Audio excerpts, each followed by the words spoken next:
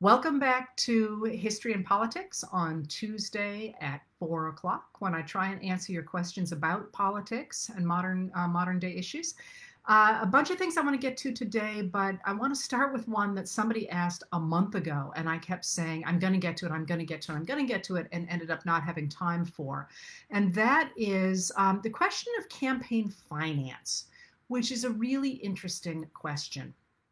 Um, so the whole issue of how you fund a campaign and the relationship between money and voting is actually really central to our democracy. And it is an absolutely fascinating issue because of the way it's changed over time, along with media and along with the accumulation of large amounts of money. So I want to start there just because I think it's really cool. And then I'm going to get to some other questions that you've asked as well. So I want to start with the idea of, how did people originally pay for financial, take care of their financial needs in a campaign?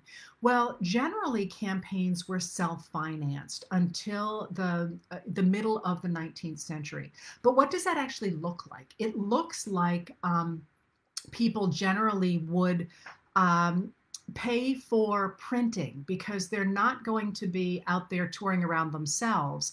They're going to be making sure that people get things in the mail. One of the reasons that we care so much about the U.S. Postal Service is being able to send material across the country. But also you would have, generally, if you were looking to become a senator, you would speak in public and you'd have to pay for your money to go around your state, but the way Lincoln did in 1858. But generally, that would be money that would go to central organizations. So generally, there wasn't really a good system of campaign finance in the 19th century, with the exception of the fact that if you held a public office of any sort, right down from being a postmaster to being a senator, there was an expectation that you would kick in a portion of your salary into the general pot in order to get more people from your party elected. And that was really the heart of the patronage system, the idea that if you held a job in the federal government, you would pay for the privilege in a sense. You were expected to kick back a certain percentage of your salary in order to make sure that your party stayed in power.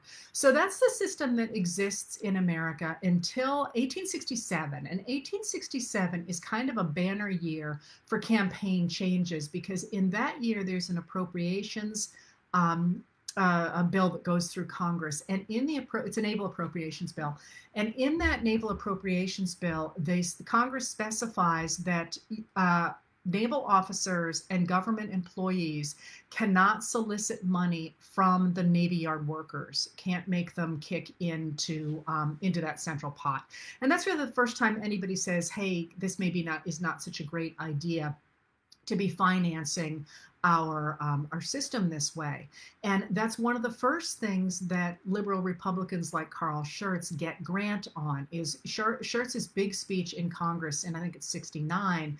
He comes out and he sort of rips the cover off this system and says that Grant is only staying in power by basically hitting all the other Republican government officers or people who are holding an office under the government by hitting them up for campaign money. And it's just the way it's done. It's actually really, if you will, institutionalized under Andrew Jackson, who's a Democrat and who really makes this the system on which the government works in the 1830s. That's when we get that expression, "To the victor go the spoils." But Schurz tries to pin it on Grant as a sign of his corruption, and by then people are sort of starting to think that maybe it's not a great idea to have people in government literally having to pay for the privilege of having that job, because of course that sort of becomes part of a business instead of being theoretically part of a system that's in place for the good of the country.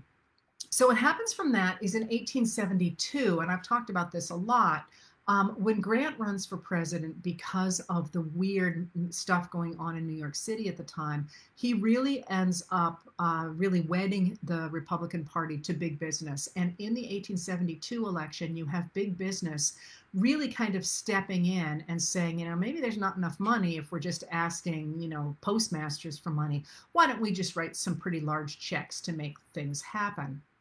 And there's a period after this, after 72, when it's kind of expected that people interested in the election, because they're interested largely in continuing the tariffs that protect big business, are going to cough up cash to keep their politicians in power.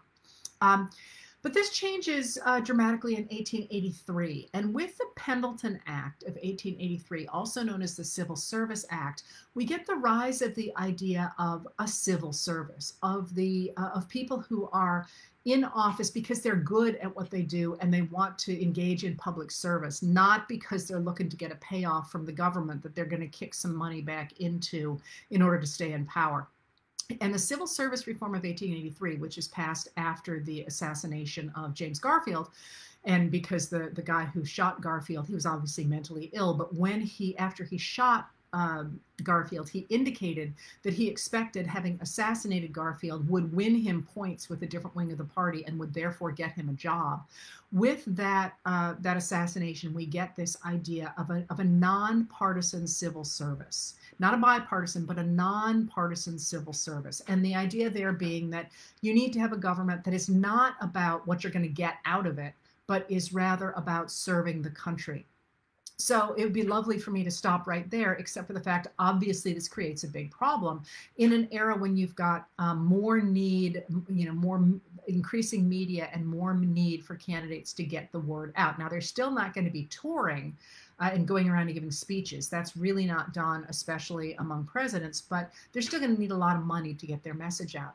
So what happens is in 1888, with the campaign of Benjamin Harrison, we get modern campaign financing. And this fascinates me because it's such a picture of the late 19th century. It's actually conceived of by John Wanamaker, who is the Philadelphia entrepreneur who comes up with the idea of the department store. And Wanamaker realizes, as the Republican Party does at the time, that if, in fact, the Democrats continue their increasing popularity, the Republicans are going to lose their signature issue, which is the issue of the tariff. And that tariff protects American business. And the tariff walls are high enough by 1888 that they enable the industrialists inside America to collude to raise prices. And so they're really like making bank in this period. And this is when you get the era of the cottages at Newport, like the Breakers, those giant mansions that were the getaway homes of the very, very wealthy, especially New York industrialists. And this is the period when you have wealth concentrating upward dramatically. And the Republican Party really has come to believe by 1887, right before the election, that if that tariff is altered in any way, it's going to destroy America, and it's going to be the apocalypse, and the Democrats are going to essentially usher in a system of leveling, as they say, that's going to destroy this very wealthy class. And that very wealthy class, Republicans believe, is vital to maintaining the economy and to guaranteeing that the country moves forward. So they're adamant that they can't lose that tariff. So what are they going to do? How are they going to convince a majority of Americans, who, by the way, have just elected Grover Cleveland president in 1884, the first Democrat to be elected into the White House since the Civil War, since James Buchanan in 1856, before the Civil War?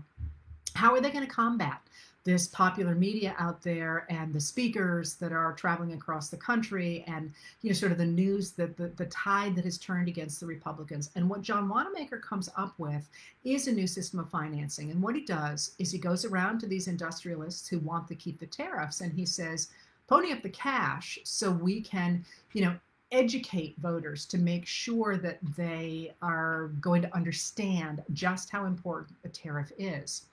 And that system of what's called creating a war chest, it was actually sort of known as the war chest, is the first time that there was a systematic effort to go around and basically dun payments out of industrialists to support the Republican Party in any kind of a systemic way. And it works in a way, as I keep saying on these things.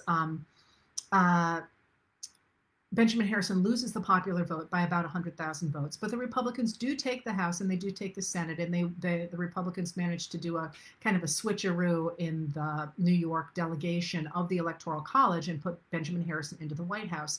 And of course, they do all kinds of things once there to try and preserve their majority. This is, as I keep saying, when we get those 6 new American states to try and pack the Senate and the Electoral College, and this is when we get certain voter reforms to try and keep Democratic voters away from the polls, especially in New York City. And this is when we get things like the Wounded Knee Massacre that I won't talk about now, but is vitally tied to this whole attempt to keep Republican control of Congress and of the federal government. So Wanamaker seems to have won. I mean, he seems to have created this fabulous new system. And you see this not in 1892 when the Democrats win again, simply because there's such a backlash against the Republican Party after they say they're going to reform the tariff, but they actually raise the tariff. And I've talked about that a lot. I mean, it sounds really stupid and boring in your textbooks, you know, the McKinley Tariff of 1890, who cares? Well, you care because if you were alive in 1890, what that says is the rich guys are just taking more and more and more. And the Democrats, as I have said before, when that passes in Congress, they're literally screaming over each other and people are struggling with each other. And when it passes, the Republicans start cheering and laughing, and the Democrats say, who are sitting across the aisle, literally across the aisle, that's what moving across the aisle means, look over and say, you laugh now, but in November you'll mourn. And that's precisely what happens. The Democrats win the midterm elections of 1890, and then in 1892 they put Grover Cleveland back into the White House, electing him with the majority of the popular vote for the 3rd time, and they make the House and the Senate also Democratic. And this makes it look as if the tariffs are going down in flames. They're not going to, and I'm not going to tell you the rest of that story now, although if anybody's interested, I will someday. But what matters for that is that the Republicans are like, we must win in 1896. So what happens in 1896 is that the system that Wanamaker has pioneered in 1888 kind of goes on to steroids. And in 1896, an industrialist named Mark Hanna, who is going to become really the kingpin of the Republican Party, simply cuts a check to $100,000 to McKinley, who's the Republican nominee for president, and $100,000 in 1896. Well, let's just say a good living in 1896, a good living for an average American was about $300 a year. So for him to cut a check for $100,000, I haven't done the math myself, but it's a significant chunk of money that he turns around and writes to McKinley. And from then on, Mark Hanna is going really to systematize this whole system of big business financing campaigns and the financing and systematizing the system that Wanamaker has come up with. And again, I see people are commenting about sort of learning about America at this point. So I just want to point out, and I'll go back to the campaign financing in a minute. Think about the era. It's the 1890s. People are thinking about systems and about, mechanization and about, making things work more efficiently and about economies of scale. And it kind of makes sense that they're looking at elections the same way. They're just trying to be efficient and let's put the money here and let's do this and let's do that. And it just kind of fits for the moment. But so will the next stage fit for the moment. And that is that progressives look at this. People who are very worried about big business taking over American society look at this and they're like, this is nuts. I mean, Mark Hanna just basically bought the election, and Mark Hanna's a jerk. They don't put it quite that way, but they're horrified at how much power Mark Hanna has. And so they start to say, we got to take American politics back from the rich people. So they start to back a lot of new things to try and make sure that that's going to happen. They work for the spread of the secret ballot to make sure that industrial leaders can't dictate the way that their workers vote, because until then, ballots are printed by a party and they are color coordinated, so you can't split the ticket. You have to vote the way that, it's very obvious which way you're voting, and the tickets are big, so people know how you're voting. And literally in the election of 1888, a number of employers simply say to their workers, vote Republican or don't come to work in the morning. And so the idea of a secret ballot that's printed by the government that is plain colored so people can vote however they want is a really big reform to try and get money out of the system. It does also, of course, require people to know how to read, which is going to change who votes in America. But that's one of the things that progressives want. They want a secret ballot. They also want women's suffrage. And this is an interesting shift because they think that women are more honest and less likely to be swayed by financial considerations than men, and that if you have women voting, that's going to clean up the ballot a lot. And they also want to limit how much money rich people can put into campaigns, essentially. They're looking for some kinds of limits on campaign financing. So when Teddy Roosevelt gets into power, Teddy Roosevelt, as Teddy Roosevelt always does, sort of bloviates about, how rich people shouldn't be owning campaigns, et cetera, et cetera. But then in his own re-election campaign of 1904, he takes corporate money. After that, he later says that any kind of big business contributions to political campaigns should be prohibited. But Teddy Roosevelt really kind of gets religion, if you will, after he leaves office, and then as he comes back swinging as a really progressive candidate for the Bull Moose Party in 1912, he sings a very different tune than he did in 1904. Anyway, so what happens after that is that he again keeps trying desperately to get Teddy Roosevelt and other progressives want more transparency about who's actually funding elections, how things are actually, who is actually getting the voice to put people in office. And again, let me just step back for a second. Why do we care about this? We care about it because there's really a problem in American democracy if in fact you are going to argue that people are swayed by argument into voting for one candidate or another. Who controls the arguments basically means who gets to control the government. And that has to do with the mechanics of who gets to vote, for example, but it also has a lot to do with control of the media. And I don't necessarily mean television, of course. When we're talking about Teddy Roosevelt, we're not talking about television. I'm talking about who gets heard, whose newspapers stay in print, whose books get read, who gets to go on tours so that their voices are listened to. And that's why this campaign financing matters as much as it does. It's not like they're using that money to, hire posses of people to go kill voters at polling places in the North. They certainly were in the South, by the way, but they didn't have to hire them. But the question is, who has the money to get the word out? So that's why we care about this. Anyway, not only progressives, but also, it was not totally inadvertent, I mentioned keeping people from the polling places, because the first real reform we get for federal spending is in 1907 with the Tillman Act, which is named for Ben Tillman, who's just this fascinating white supremacist in the South. Anyway, the Tillman Act of 1907 says that corporations and banks could not give to federal candidates for office. And corporations, of course, in this period are really quite large organizations. They're kind of different than companies. A corporation is a specific legal identification in the 19th century that is different than a company because of the way it's capitalized.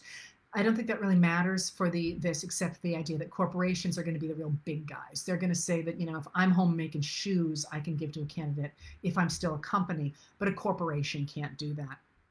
And then in 1910 and 1911, progressives expand this to say that senators and representatives have to disclose where their money is coming from. These are calling for disclosure statements. And again, here you see Teddy Roosevelt's emphasis on transparency. Yeah, go ahead and take money, but tell us where it's coming from so we know who's giving to your campaign.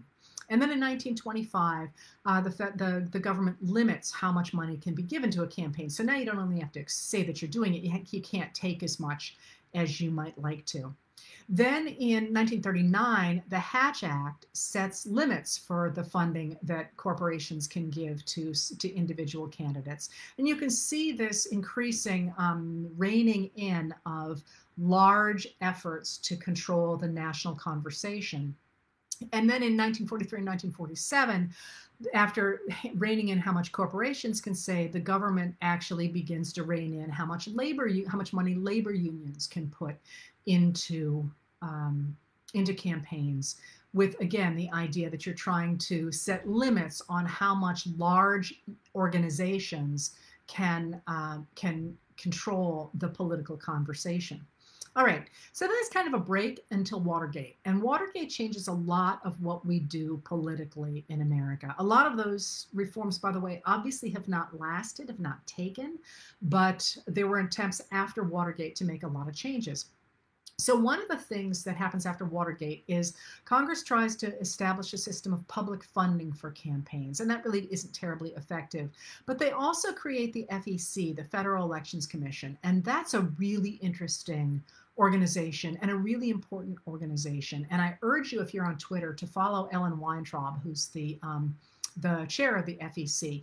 And the FEC has not actually been able to meet and has no quorum now, has not for years, because Trump has not appointed anybody to it. So there aren't enough people on it for it to do anything.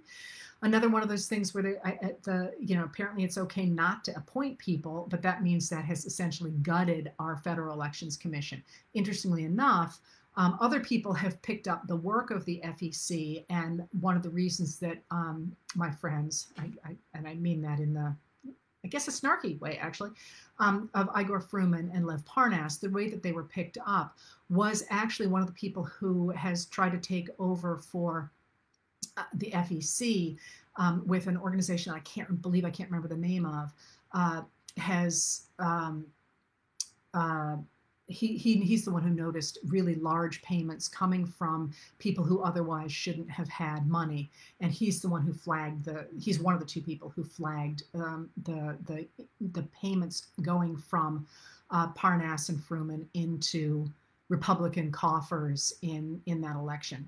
Anyway, he's a really interesting guy. Maybe the day will come when I can write about him. He actually was I think it's George W. Bush's campaign, on his campaign. I forget exactly how he's connected to the Republicans, but he is a bright guy, very smart guy. Anyway, so after Watergate in '74 and the creation of the FEC, something interesting happens, and that's in 1976. We get a case called Buckley v. Vallejo. And this is interesting because Buckley in this is William F. Buckley Jr.'s older brother. A guy named James L. Buckley, and he had been a Republican congressman. He's actually a movement conservative. He's a very conservative gentleman.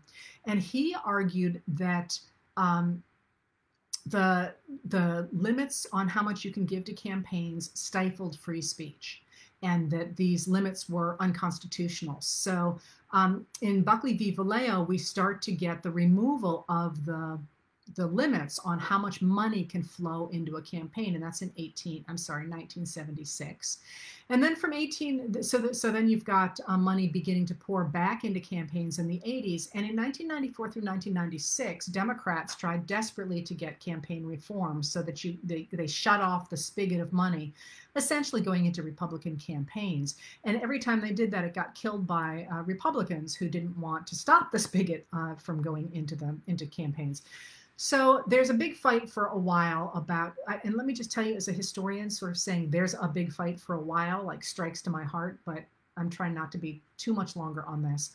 And finally, we get a bipartisan bill, and that is popularly known as McCain-Feingold. It's from 2002. It's actually officially known as the Bipartisan Campaign Reform Act. And it's, of course, named for John McCain, who's a Republican, and Russ Feingold, who's a Democrat.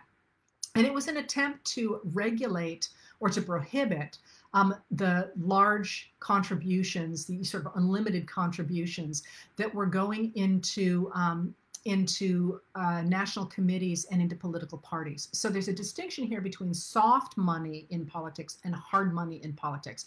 And by the way, the names that political scientists come up with this stuff, we've got dark money, soft money, hard money. It's like, could you be less descriptive?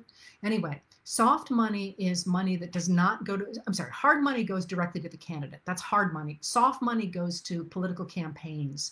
And I'm going to tell you about a different kind of money in just a second as well. So you could put as much money as you wanted into soft money campaigns. And there's an attempt to claw that back, because obviously if you have, say, the Democratic Party getting unlimited amounts of money, it doesn't really matter in a way how little money a candidate is getting, so long as the Democratic Party supported that candidate, because they could just beef up media coverage from the DNC, as opposed to from the war chest of the candidate, him or herself.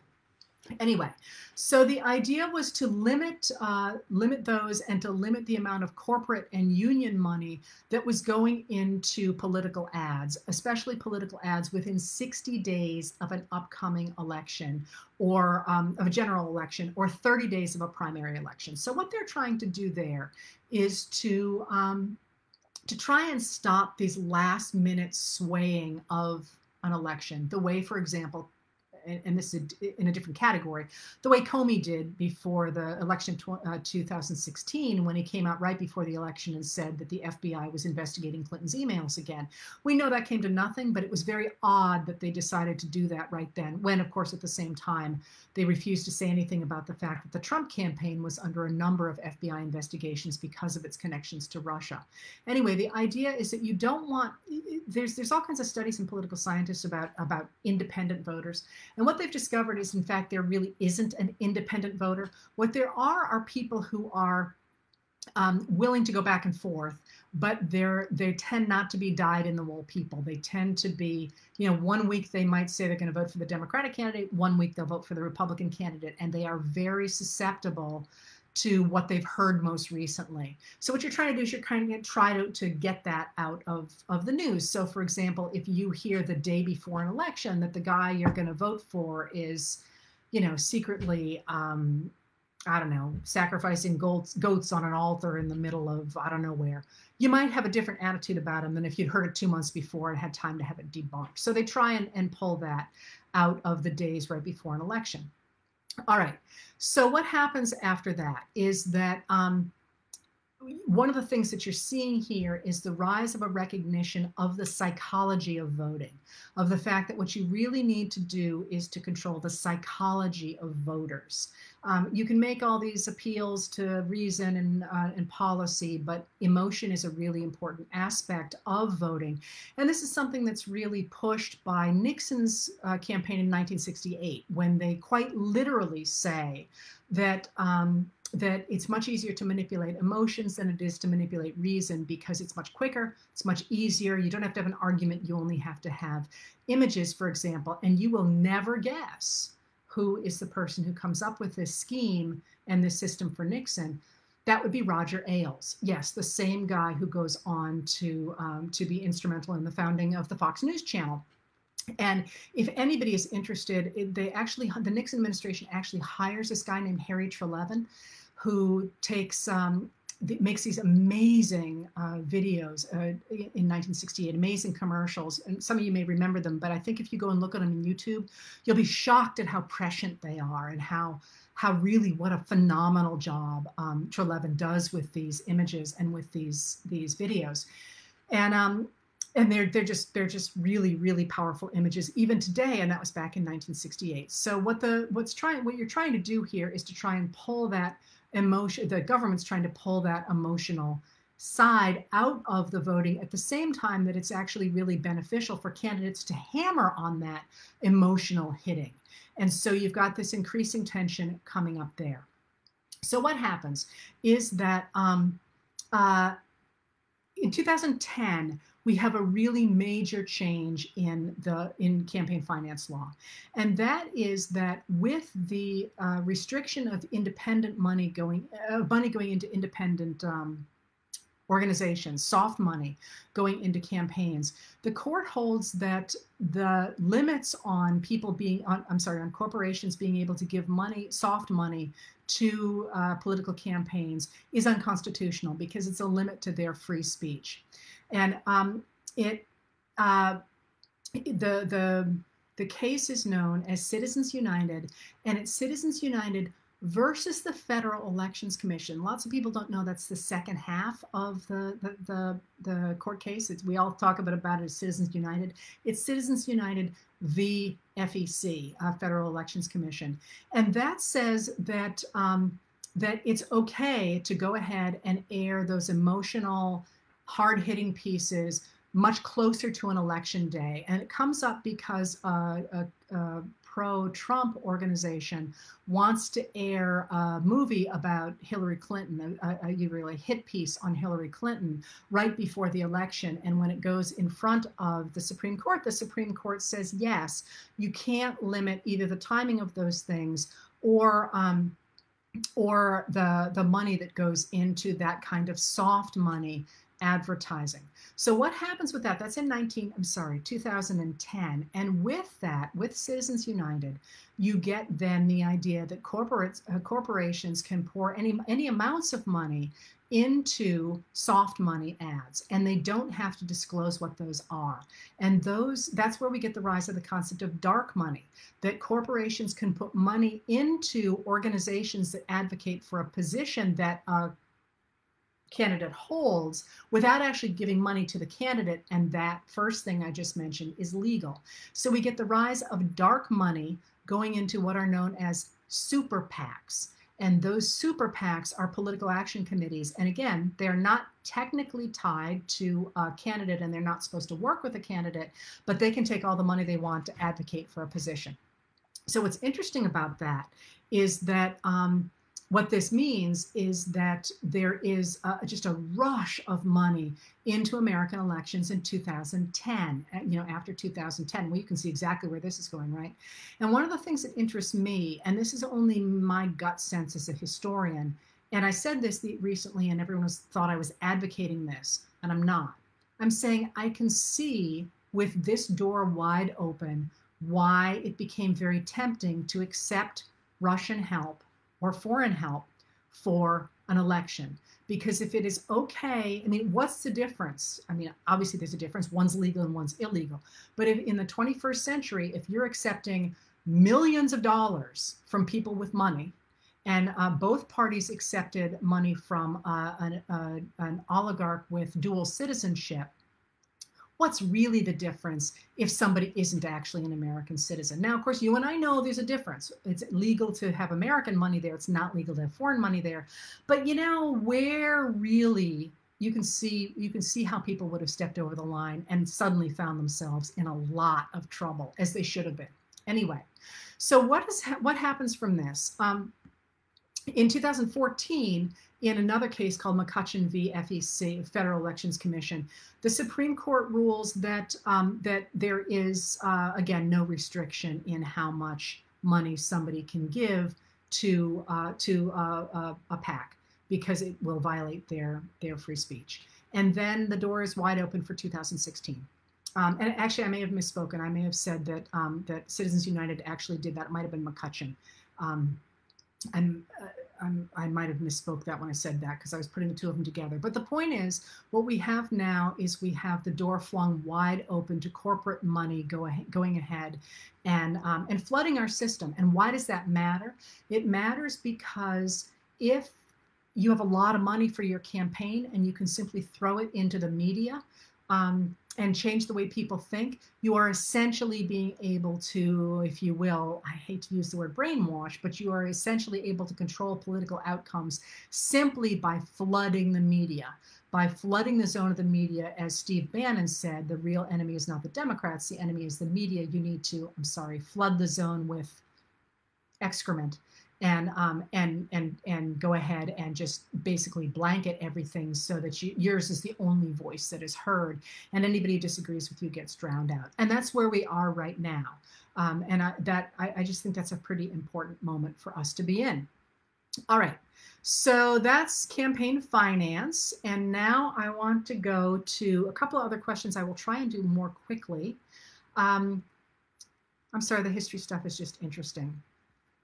Let me do abortion next, shall I? People asked about the history of abortion in politics, not the history of abortion itself. So I'm going to tell you a little bit about the history of abortion in American politics. And that is, first of all, abortion has always been here, always will be here. And that's one thing historians say. And I'm sure there's somebody listening to me going, no, you're wrong. I'm just right on that. I mean, I can go through the history of societies, but in America anyway, until the mid 19th century, a woman was not considered pregnant until she felt quickening, which is the baby actually moving. And that could be at a number of months, actually, especially for a first pregnancy, when you didn't actually know what a pregnancy felt like. Because, even now people manage to have babies and not know they're pregnant. But so that was just simply a thing that was done. And that was known. And if you look at the advertisements for the period or the medical books for the period, there are a number of discussions in these books about how it's dangerous for a woman not to menstruate for months at a time. And so doctors have procedures for, restoring that. Well, let's be real. What are we talking about here? And that's considered, it's unhealthy for women to be, not to be regular. So the doctors can restore that. Well, okay. So what happens from that, one of the things that interests me is you do get the rise in the mid 19th century of concerns about abortion and concerns. It's not called abortion at the time, by the way. It's one of the things Cokie Roberts got in trouble with, saying you didn't see the word abortion, so people hadn't had abortions. One of the words for it was malpractice, or there's all kinds of different words for it. But during the Civil War in the 1860s, people start to get kind of obsessed with abortion, but in a really interesting way. I threatened once to write something about this, and then it kind of slipped away. They're worried about abused immigrant girls. There are tropes in the northern newspapers anyway, again and again and again, about immigrant girls who have been taken advantage of and who die from self-inflicted abortions in always the same uniformly horrific way. It was a trope. But the idea is not really to protect the children, the fetuses, or the immigrant girls. The focus is really on the girls being taken advantage of by bad men. The focus is really on bad men. Now, this is going to change in the 1870s. And in the 1870s, there's a major change in abortion regulations. And the reason for this is political. And it's a fascinating story, and it has to do with the fact that it is technically illegal to advertise abortion services in newspapers, and yet something like 2/3 of advertisements in newspapers are about abortion. So what happens is, especially in New York, which is run by Tammany Hall, a Democratic organization, the Democratic newspapers are basically able to get away with advertising for abortion services, and Republican newspapers aren't, because the government and the police and the judges come down on the Republicans. So the Republicans get really angry, and they're like, we're going to go after this for everybody, because it's not fair, because they're the ones who are getting to have all this advertising. So it's the Democratic political arguments that are getting out into the open, because you keep shutting down our newspapers, and we're having trouble making ends meet because we can't have the same advertisement they're doing illegally, and you're letting them get away with. So there's a great story there, and someday I really will write about that. But anyway, there's a move toward the criminalization of abortion beginning after 1871. But what that does is it criminalizes abortion. But by 1960, there's real concern that this is a public health problem, the criminalization of abortion, because it's killing so many people. By 1960, an observer estimated that between 200,000 and 1.2 million illegal abortions were happening in America a year, which was killing women, especially women, poorer women who didn't have the kind of workarounds that richer women did, who could afford to go to better doctors or could go to other countries where they were able to do it legally. So doctors actually are the ones who step into what they consider a public health crisis, and they start to talk about decriminalizing abortion in order to keep it between a woman and her doctor so they're not losing their patients to death.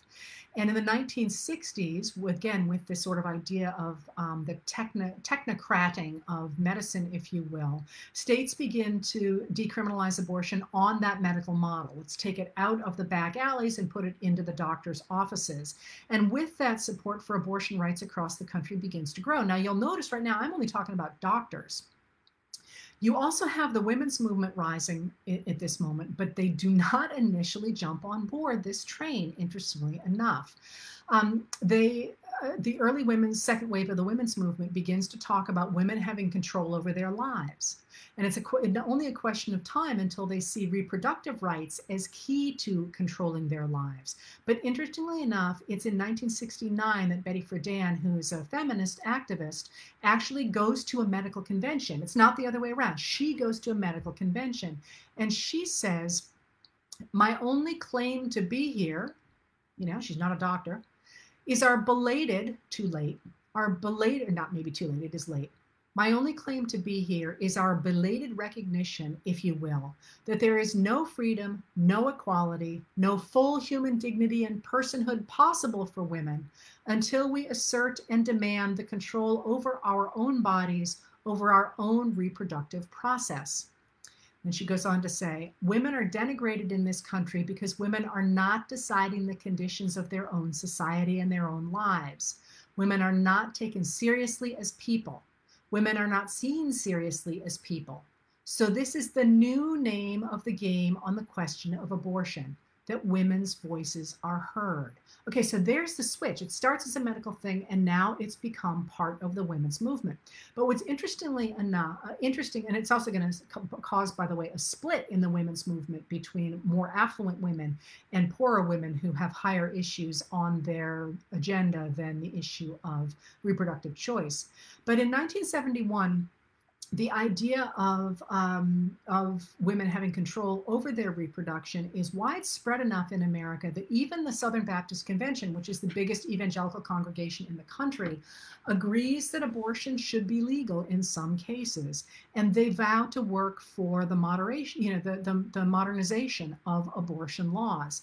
And they actually say in 1971, whereas Christians in the American society today are faced with difficult decisions about abortion, and whereas some advocate that there be no abortion legislation, thus making the decision a purely private matter between a woman and her doctor, and whereas others advocate no legal abortion or would permit abortion only if the life of the mother is threatened, therefore, be it resolved that this convention express the belief that society has a responsibility to affirm, through the laws of the state, a high view of the sanctity of human life, including fetal life, in order to protect those who cannot protect themselves, and be it further resolved that we call upon Southern Baptists to work for legislation that will allow the possibility of abortion under such conditions as rape, incest, clear evidence of severe fetal deformity, and carefully ascertained evidence of the likelihood of damage to the emotional, mental, and physical health of the mother. That's the evangelical Southern Baptist Convention in 1971. All right, so by 1972, pollsters at Gallup polling reported that 64% of Americans agreed that abortion should be between a woman and her doctor. 64%. 68% of Republicans believed that. Republicans had always liked family planning, by the way, but 68% of Republicans in 1972 wanted to turn abortion issues into something between a woman and her doctor.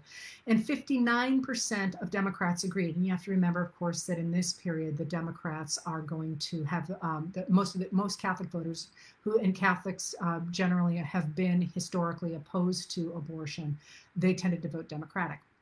All right, so in 1973, we get Roe v. Wade, Roe versus Wade. And with that, the Supreme Court, which is overseen by Chief Justice Warren Burger, who is a Republican, the Supreme Court issues a decision that's written by Louis Blackmun, who is also a Republican.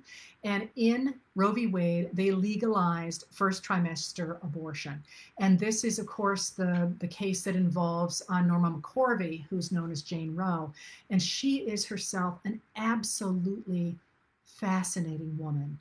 There is an obit of her in the LA Times that I don't believe is behind a paywall that just talks, it's just a really beautiful and a very moving piece. It's an obituary that talks about about her, who she was and what her life looked like. And of course, we now know that she filmed a video before she died in which she said her switch from being pro-choice to being pro-life was simply because she was paid by the pro-life side to switch.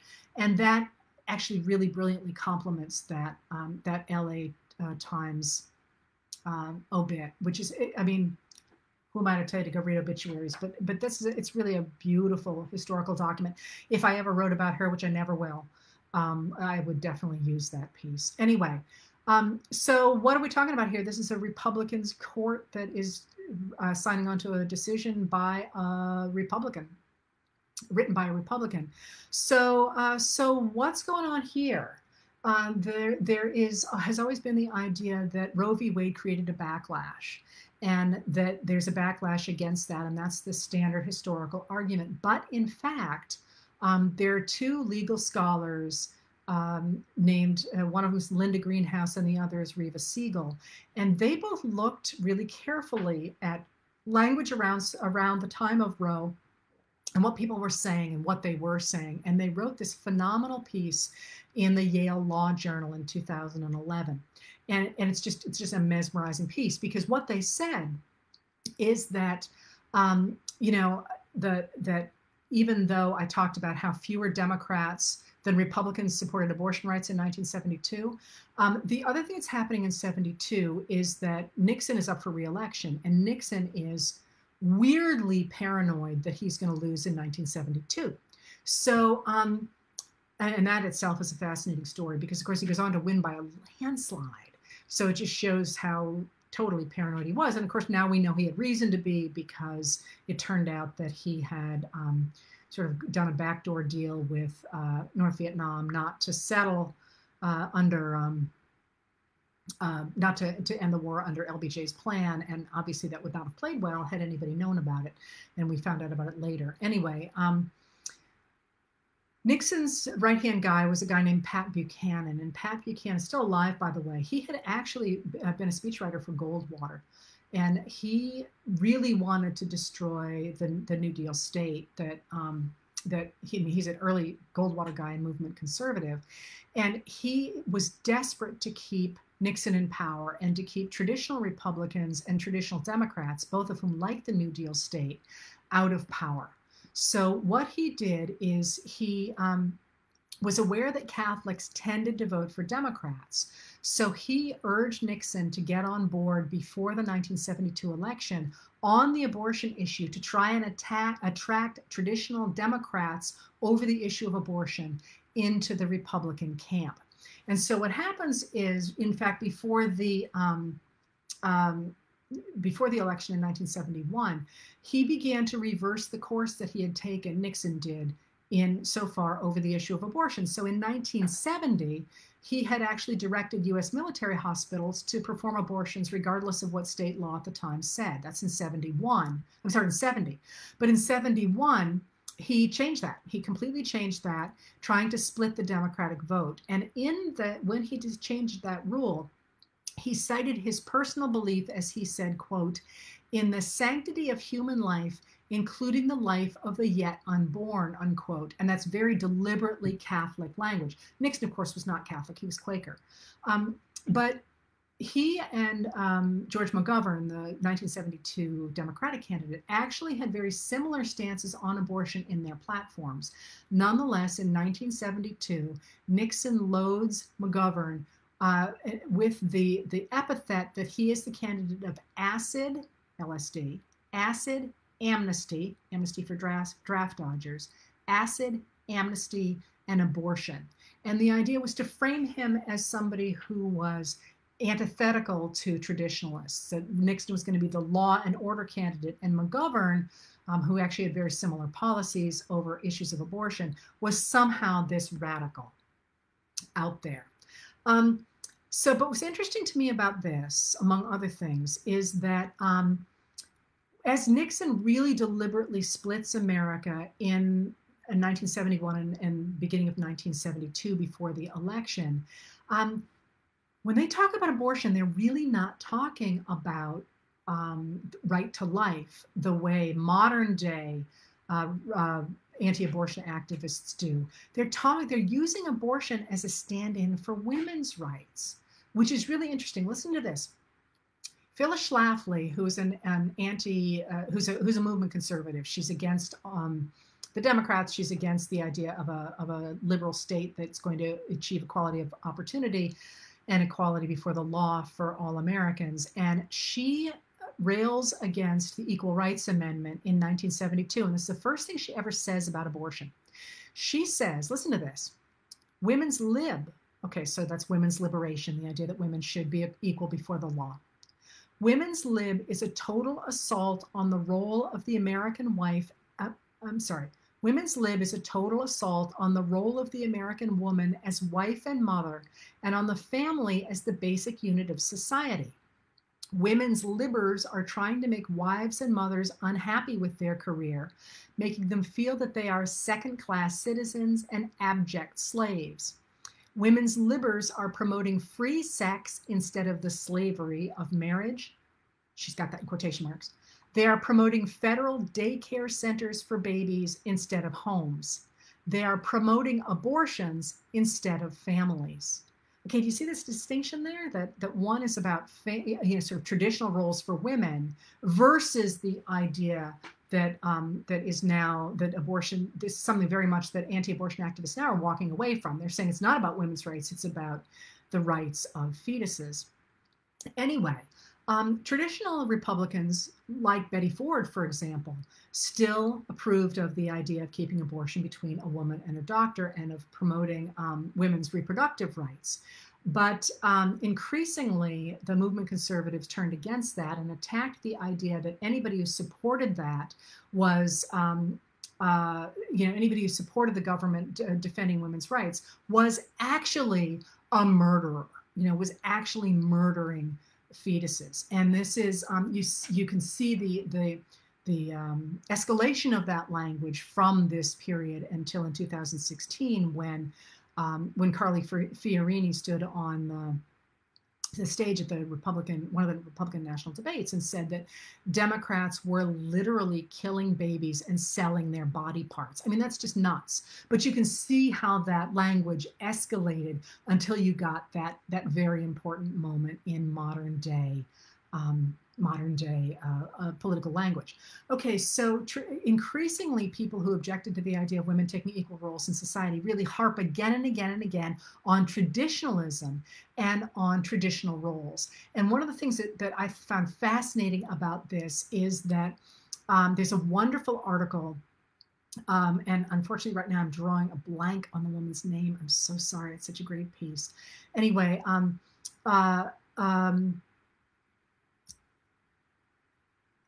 there's a great piece on how in 1974, we get the rise of the television show Little House on the Prairie.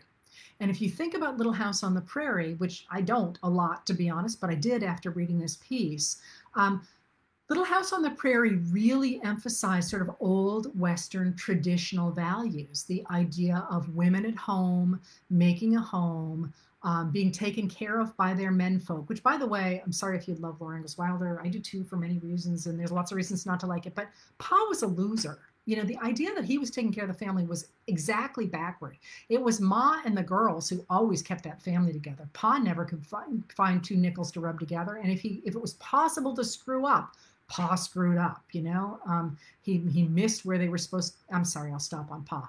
Anyway, but that TV show, which ran from 1974 to 1983, really harps on the idea of women, but especially white women, being traditional wives and mothers. And that really sort of gets its teeth in the popular culture. And many of you will remember, if you came of age in that era, even things like prom dresses were called gunny sacks. That was that whole prairie dress period, if you will. By 1984, and this, of course, is the theme on which Ronald Reagan rises to president, with the whole cowboy theme and the Western individualist, the man taking care of his womenfolk. And interestingly enough, in 1984, there was a fascinating book written. I actually read it in I guess graduate school, college, must have been college. There's a piece by a sociologist, a woman named Kristen Luker, who who actually interviewed people on all sides of the abortion question. And what she discovered is that people who were pro-life activists were actually sort of culturally against the women that they believed were getting abortions, not against the idea of protecting babies. It wasn't they wanted to protect babies so much as they believed that selfish pro-choice women were denigrating their own roles as wives and mothers. So it wasn't really about the fetuses and the children involved. It was about the women who were having abortions. They didn't want that because they believed that those women were denigrating their own choices as wives and mothers, but also increasingly were demanding rights from the government that cost tax dollars. They didn't want them to have legislation to enable them to live lives as career women, to live in cities, to be Mary Tyler Moore, if you will, in the Mary Tyler Moore show. They didn't want that. They felt those women were implicitly attacking who they were.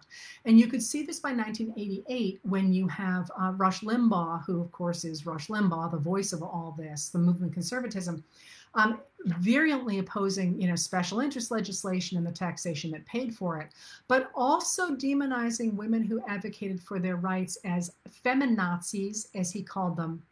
And he said, for them, quote, the most important thing in life is ensuring that as many abortions as possible occur. Well, that's just nuts, right? So that, as I said, I think leads pretty naturally to the 2016 declaration by Carly Fiorina that Democrats are murdering live babies to sell their body parts. And you can see the escalation here of an attack on traditional society, on traditional families, right down to the actual literal murder of babies. I mean, is there a crime worse? So that's sort of the history, the political history of abortion, how it went really from an attempt to split the vote in 1972 and to attract Democrats to Democratic Catholic voters to the Republican standard, to becoming increasingly an assault on the idea of an activist government that's going to level the playing field amongst all people in America, including women. And that is, for many people, especially religious people, seen as an assault on the proper order of society, on the idea that the father should be over, the man should be over the wife and the children, which they, in many cases, believe is a reflection of God's order on society, and that any attack on that is implicitly an attack on religion and on the traditional society on which religion depends. So there you go. There's a lot on abortion and on campaign financing, and that meant that I did not talk to you about emails and why emails are important and why the fight over the DNC and the hacking of the hacking of the DNC emails and Roger Stone's conviction are so important. And I'm guessing that most of you would rather go have something to eat than think about that tonight. So I guess it'll have to wait. If anybody is desperately interested, I did write about that. I did write about that last November. But you know what? I'll wait and do that. If you're still interested, I will do it next week. So just ask again. Sorry I went on too long about campaign finance and abortion, but you got to admit they're interesting. All right. Or maybe you don't have to admit it. I think they're interesting. Anyway, all right. It is July 14th. My name is Heather Cox Richardson. I'm a history professor. I do not speak for my employer when I do these. I hope this was interesting, and I will be back on Thursday at 1 o'clock talking about the Republican Party. Thanks a lot.